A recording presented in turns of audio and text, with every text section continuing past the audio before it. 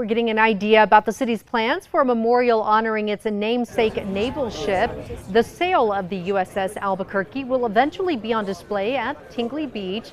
The nuclear submarine was decommissioned in 2017 after more than 2 decades in service. The ship sat in a Washington shipyard for years before it was moved to Kirtland Air Force Base, then to a local steel company to rebuild it. This memorial, when complete, will be truly dramatic, inspirational, and educational. The unveiling of the plans comes as the city marks a Navy Week, highlighting its role in national security and the sailors who served. The city plans to give feedback from residents on the plans in the coming weeks.